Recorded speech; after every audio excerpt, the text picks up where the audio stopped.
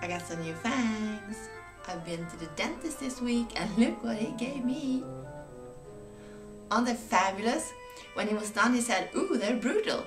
And I totally agree. I love them. The best fangs I've ever had.